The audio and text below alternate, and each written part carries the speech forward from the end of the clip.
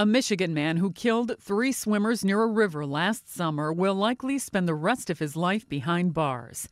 After pleading no contest to the murders and several other felonies in March, Scott Johnson has been sentenced to 3 consecutive life sentences without parole.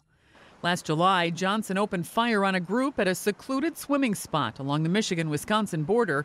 3 teens were killed and a 20-year-old man suffered a gunshot wound in his back.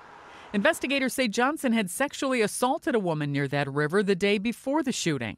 The former military man was reportedly planning to kill police officers who were looking for him in connection with that crime.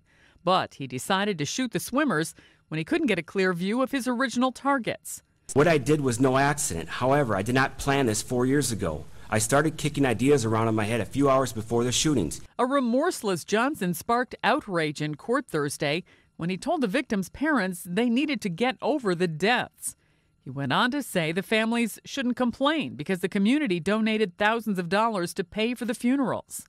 You destroyed so many lives that day by killing those 3 children. And the sad thing about it is, I know you could care less. Johnson's public defender says her client is considering an appeal of his sentence. Sandy Kozel, The Associated Press.